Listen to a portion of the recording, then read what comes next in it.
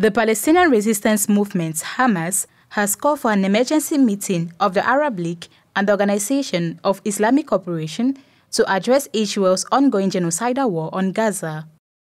In a statement, Hamas stressed the need for effective decision to end the aggression and urged the international community, including the UN Security Council, to hold an emergency meeting to address the situation. Hamas condemned the recent Israeli airstrike on the Al Tabin school, which killed at least 100 Palestinians, and called for international accountability for war crimes. They also criticized the United States for using its veto to block action against Israel and urged Arab and Islamic nations to show greater solidarity with the Palestinian people.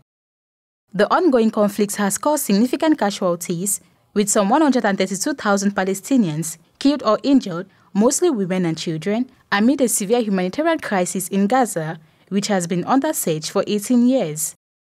Hamas reiterated the need for international action to enforce ceasefire resolutions and improve conditions in Gaza, and Israel continues its military operations despite international calls for peace.